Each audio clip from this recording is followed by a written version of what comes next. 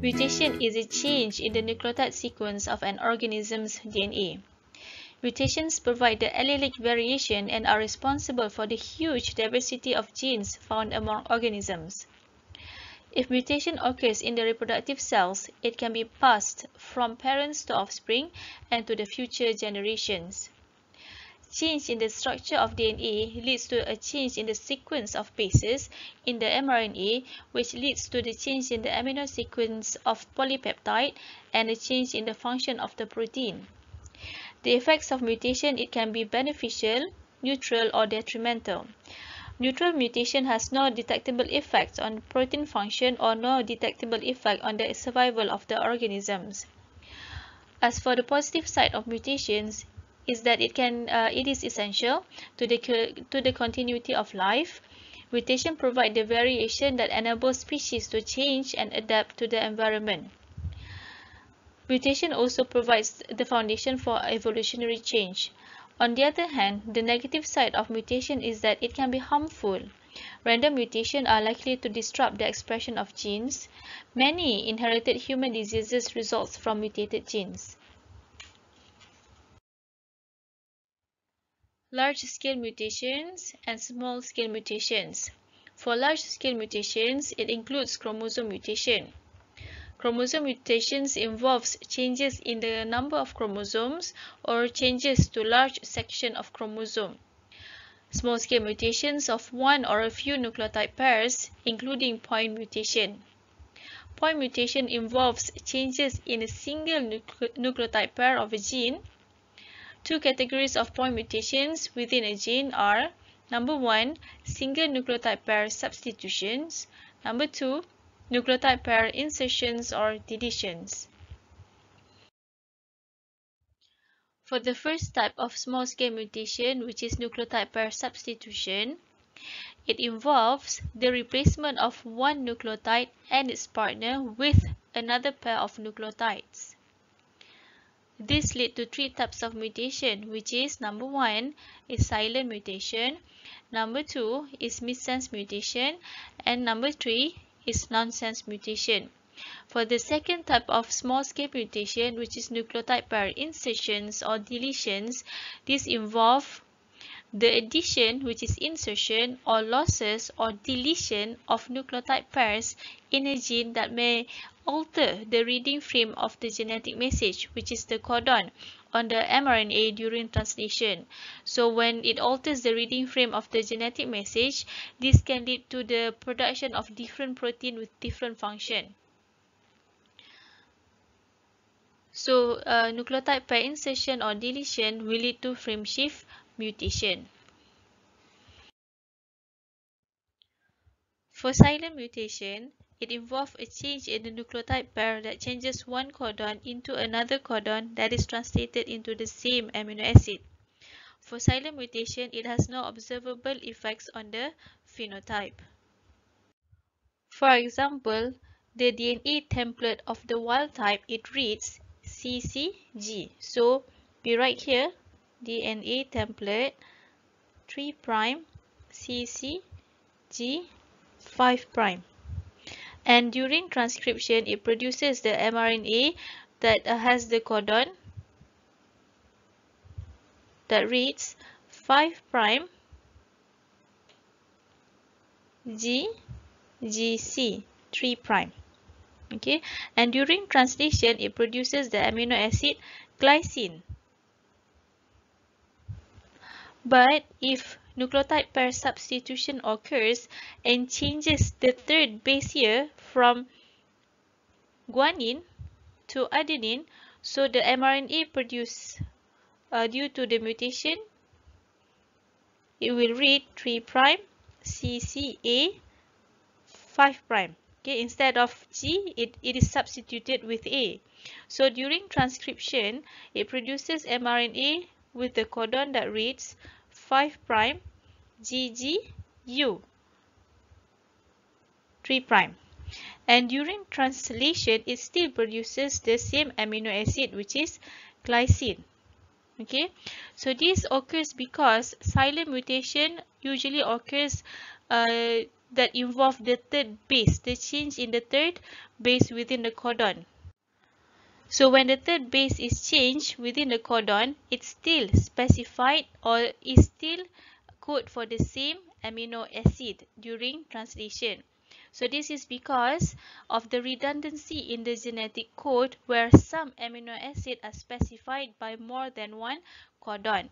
If you look back or refer back to your codon table for mRNA, actually glycine is coded by 4 codons. Okay, 4 codons. Glycine are coded by 4 codons, which are GGU, GGC, GGA, and GGG. Okay, so as you can see, the difference between the 4 codons of glycine is on the third base. So if you change the third base to either bases, okay, it still code for the same amino acid.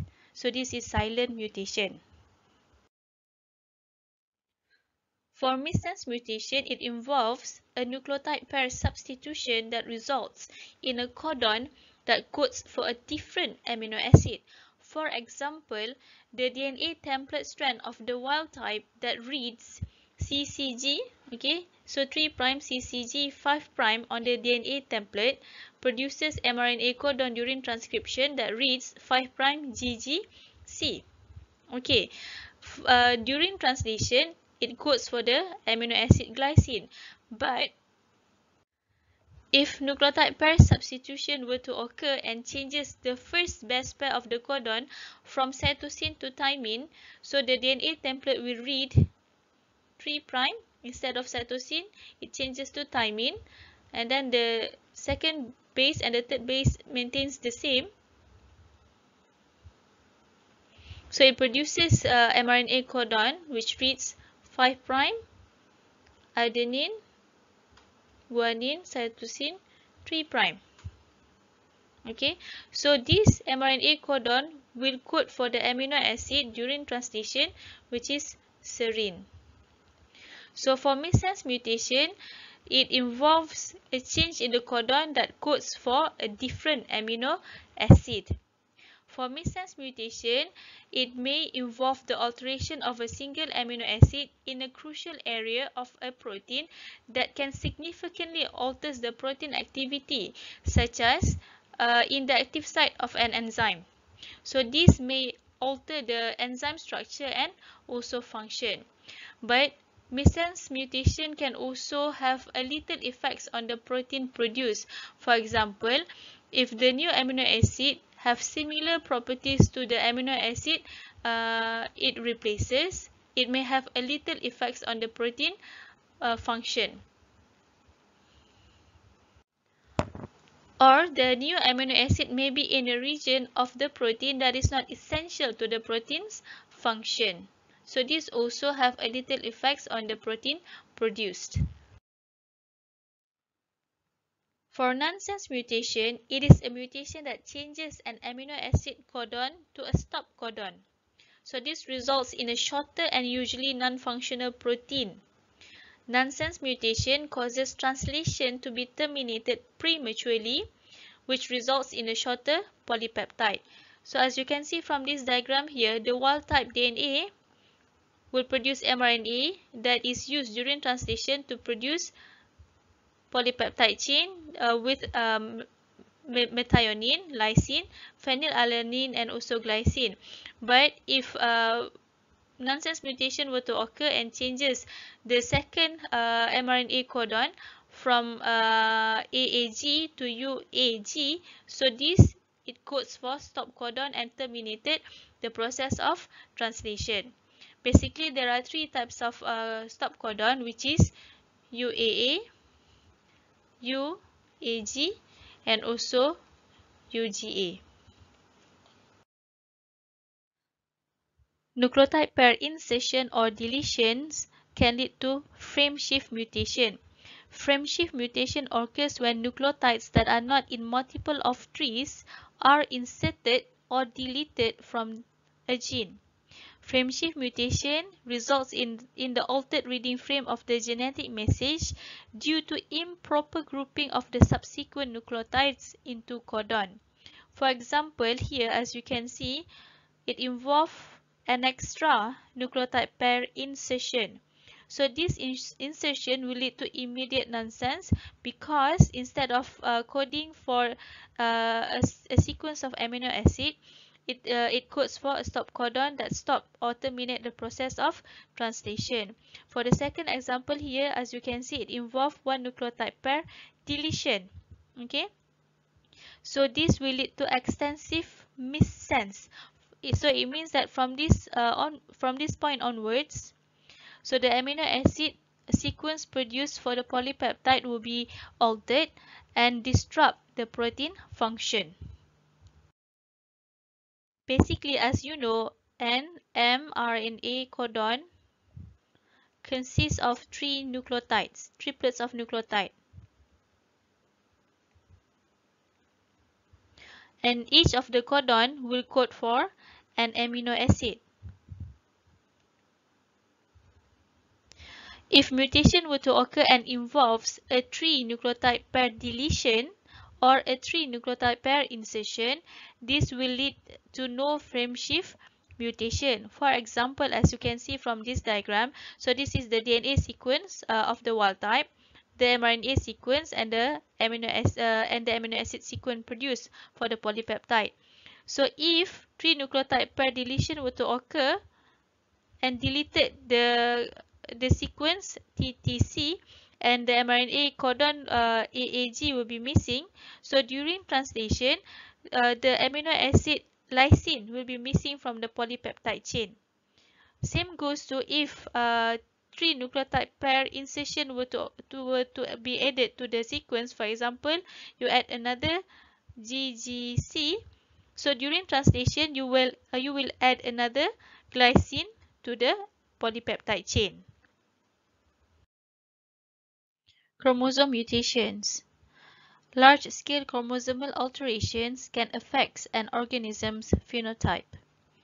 Error in meiosis or damaging agents such as radiation can cause breakage of a chromosome, which leads to 4 types of changes in chromosome structure, such as deletion, duplication, inversion, and translocation. Alterations of chromosome structure. The first one involves deletion. Deletion is basically a deficiency in a chromosome resulting from the loss of a fragment through breakage. The affected chromosome is then be missing certain genes. For example, in this diagram, the chromosomal segment labeled as D is missing from the chromosome. So this is the resulting chromosome will be shorter and missing some genes. Second is duplication. Duplication of a portion of a chromosome results from fusion with a fragment of a homologous chromosome. For example, in this diagram, so this is the original chromosome. The segment labeled as B and C is being duplicated. Basically, deletion and duplication are likely to occur during meiosis. The third alteration of chromosome structure is inversion. Inversion is resulting from reattachment of a chromosomal fragment in a reverse orientation to the original chromosome. From this diagram, as you can see, the sequence of the chromosome segment is inverted. From CBD, it becomes DCB. The fourth type of alteration of chromosome structure is translocation. A translocation moves a segment from one chromosome to another non-homologous chromosome. As you can see from this diagram, there are two chromosomes here that are non-homologous. So these two chromosomes will exchange segment with one another. So this is translocation. Basically, inversion and translocation can alter the phenotype of an organism because a gene's expression can be influenced by its location amongst the neighboring genes, which can have a devastating effects. Alterations of chromosome number and structure are associated with a number of serious human disorders. Down syndrome, Klinefelter syndrome, and Turner syndrome are due to alterations of chromosome number. As for Cry-Duchat and chronic myelogenous leukemia, which is a type of cancer, is due to the alterations of chromosome structure.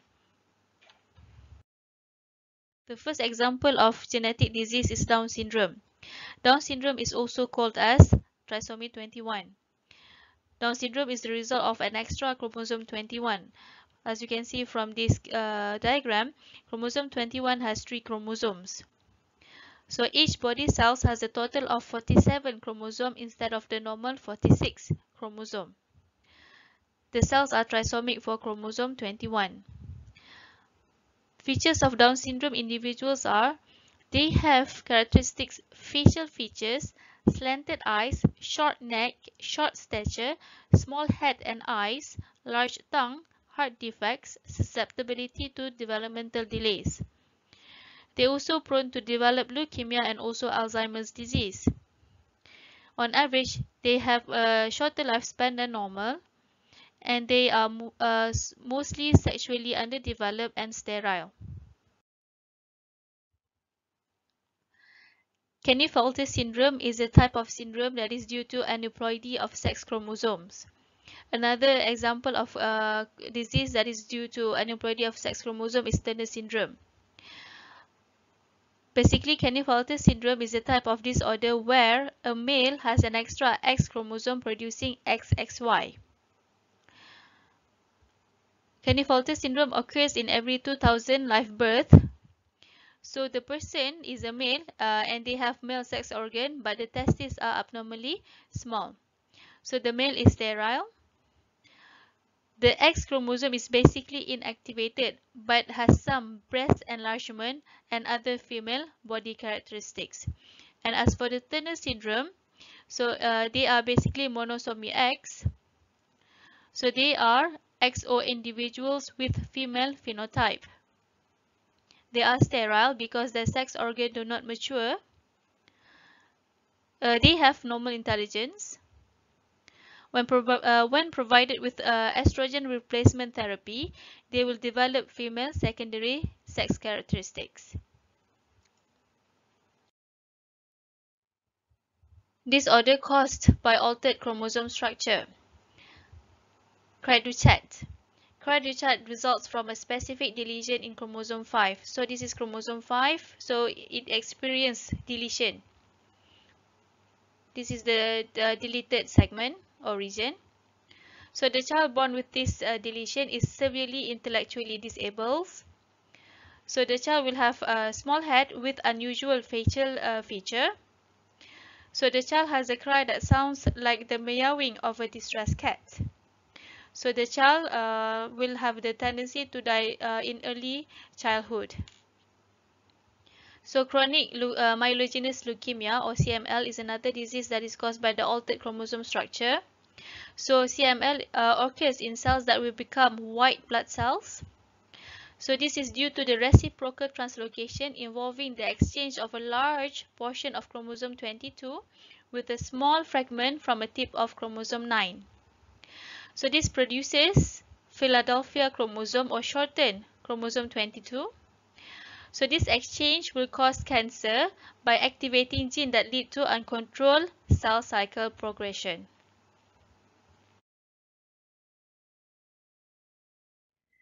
Population genetics is the study of genetic variability within a population. Some of the commonly used terms in this subtopic includes gene pool, which is all alleles at every locus in all members of sexually reproducing individuals in the population. Allele frequency, it's the proportion of specific allele in a population. Genotype frequency is the proportion of individuals with a specific genotype in a population. Phenotype frequency is the proportion of a particular phenotype in a population.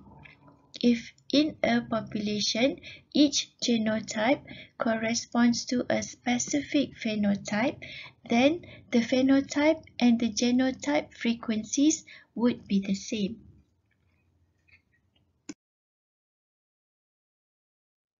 The concept in population genetics is that the frequencies of alleles and genotypes does not change from generation to generation unless there is influence by outside factors. So a population with allele and genotype frequencies that does not change over time is said to be in genetic equilibrium. Genetic equilibrium is no net change in allele or genotype frequencies from generation to generation. Now, this basically means that the population is not undergoing any evolutionary change. The Hardy-Weinberg principle is essential to understand evolutionary change in a population. It relates the allele frequency and genotype frequency within a population. Now, this enables us to predict whether a population is evolving by comparing the allele frequency and genotype frequency in succeeding generations. So according to the Hardy-Weinberg principle, if the population is large, the process of inheritance would not cause changes in the allele frequencies. But if these frequencies deviate or differ from the values obtained by the Hardy-Weinberg principle, then the population is evolving or undergoing evolutionary change. The Hardy-Weinberg principle predicts an equilibrium. For a population to be in equilibrium, certain conditions have to be met, and these conditions include population size, mating, mutation, migration, as well as natural selection.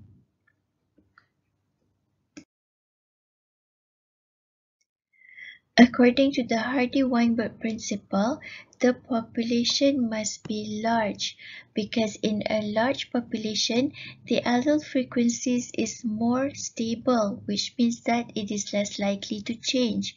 Mating must be random, that each individual has an equal chance of mating with any individual of the opposite sex. And there is no mutation because new mutation that occurs in the gene of interest can change the allele frequencies. And there must be no migration because any immigration or emigration between different populations can change allele frequencies due to exchange of alleles in other populations.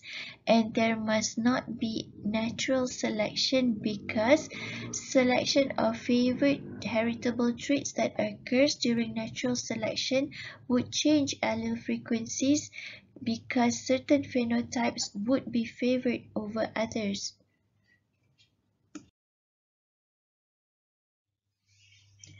The Hardy-Weinberg equation is a simple mathematical expression. Since only two alleles exist at a locus, the sum of allele frequencies must always equal 1. In a simple binomial equation of P plus Q equals 1, P is the frequency of dominant allele in a population and Q is the frequency of recessive alleles.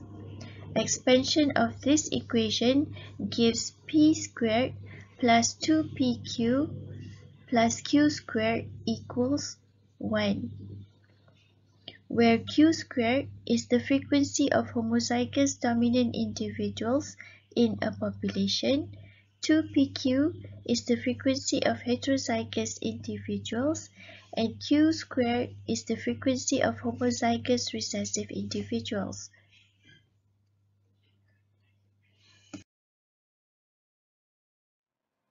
In this slide, let us consider a situation where a gene exists as two different alleles, capital A and small a. From the equation, P equals the allele frequency of capital A and Q equals the allele frequency of small a. If the population is in Hardy-Weinberg equilibrium and given P equals 0.8 and Q equals 0.2, then the genotype frequency for homozygous dominant individuals, heterozygous individuals, and homozygous recessive individuals can be calculated.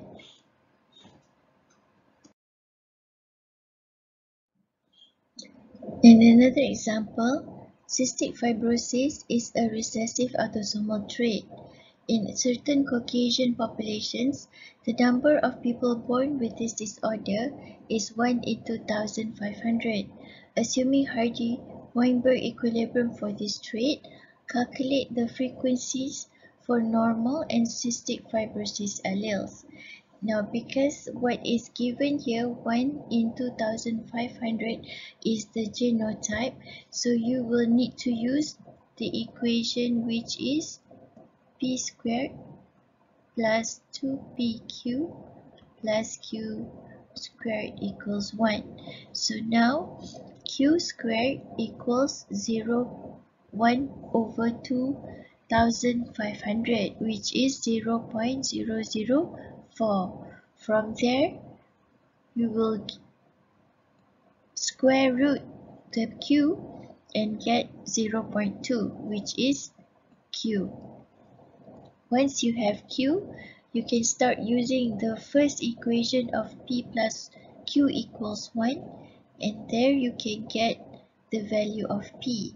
So once you have both values of p and q, you can start to calculate the genotype frequencies for homozygous dominant, heterozygous, as well as homozygous recessive individuals.